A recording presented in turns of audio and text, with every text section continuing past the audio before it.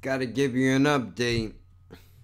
I know that Big Pun, Fat Joe, Twinz was suggested, and I was gonna throw that underneath the category of does it hold up?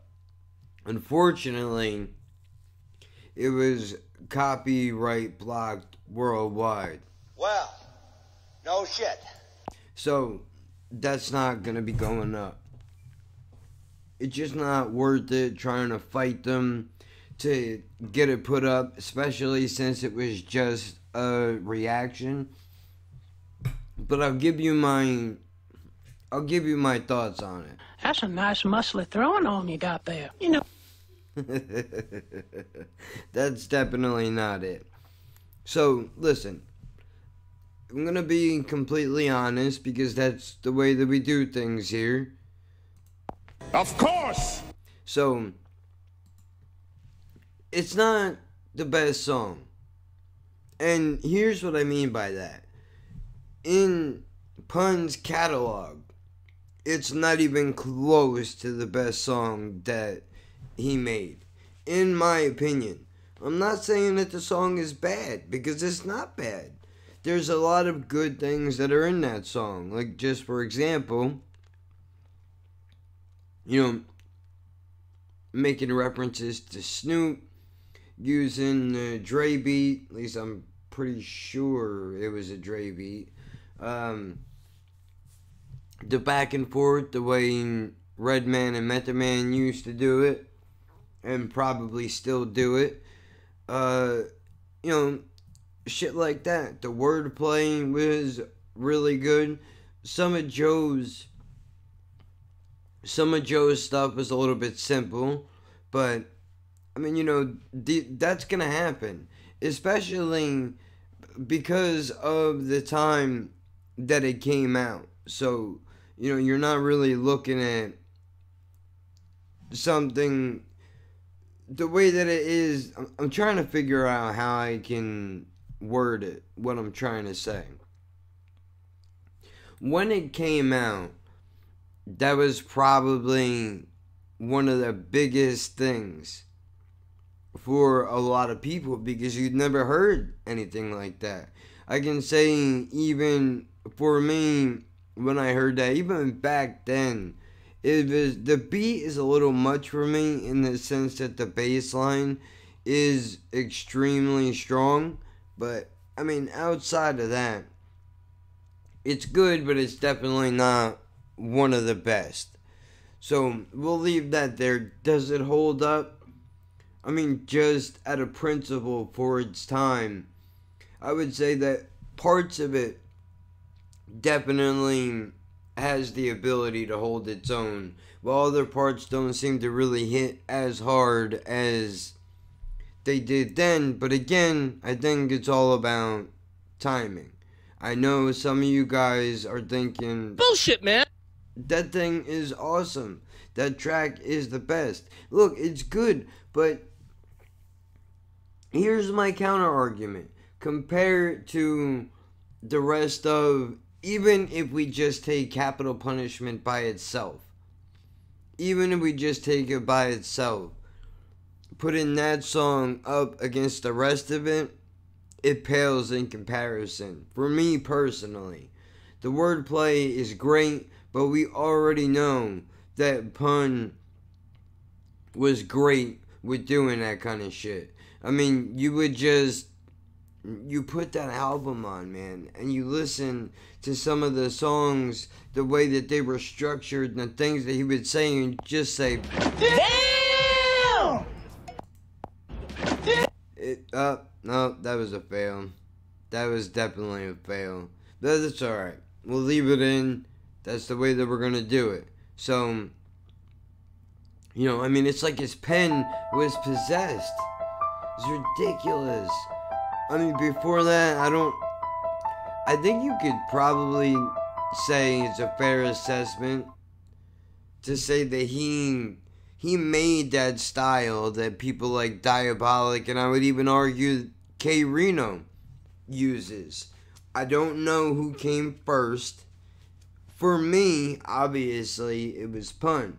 But I'm sure he did influence a lot of rappers. I know Vinny Paz, Jedi Mind Tricks being one of them. You know, he was a real big influence back then. And I think that is awesome that he was able to do that. Was he thinking about that back then? Maybe, maybe not. Not sure. Either way, that's the way that I feel about it.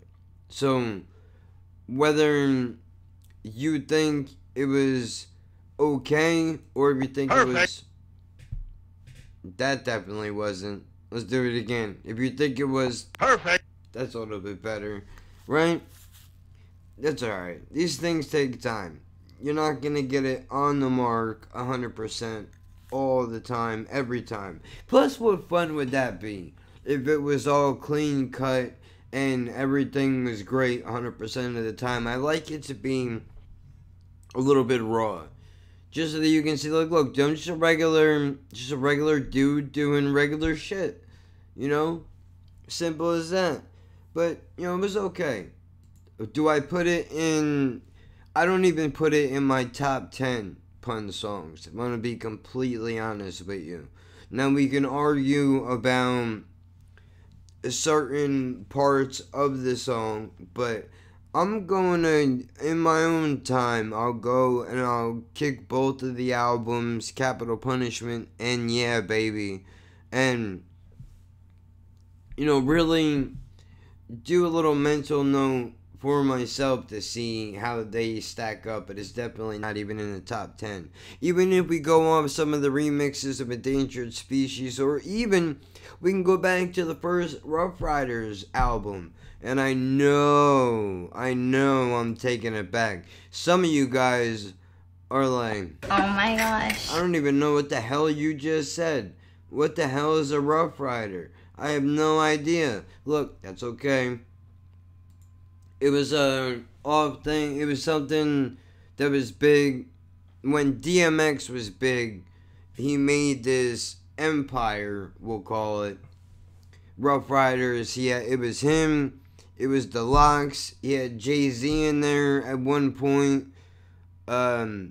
Eve. She's nasty, dude. Who else was in there? Dragon was in there. Juvenile was in there. There's a lot of rappers. So it was almost like Death Row Records, except for the East Coast, I want to say. I think that would be a fair assessment to say in certain parts. You know, because it was a continuation in a way of what Bad Boy was trying to do in the early 90s. Except it was different just because you didn't have people talking all over the track. I mean, you knew the stars were, but it seemed like everybody shared the limelight equally.